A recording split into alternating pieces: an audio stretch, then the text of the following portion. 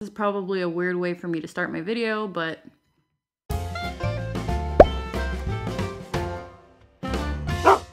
hey guys, so today I am joined here by my super sleepy dog who is sleeping very comfortably in his new bed. As part of my pet DIY series, I'm going to be showing you guys how to make a DIY dog bed that requires a tire and only a few other things. It's really easy to make and it's cost effective too. Starting with an old tire.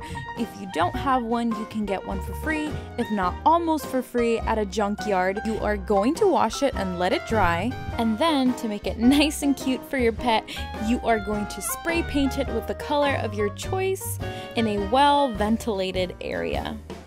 I went with a nice bright red color, but you can always go with something more neutral or a different color if you're gonna keep this inside and you want it to match your home. Once you are done painting your tire, let it dry overnight. Once it's dry, you can stuff the center of it with a pillow. I got this pillow at a discount store, but if you have one lying around that you haven't used, you can use that too. Now, you can stop there, or you can take a piece of material or something like this blankie and stuff it over the top of the pillow so that way when your pet's bed gets dirty, you can easily remove the blankie to wash it, and that way they will always have a clean bed. And that is it, folks. You have got yourself a brand new bed made out of a tire for your dog, your cat, your hamster, or whoever it is that wants to use it.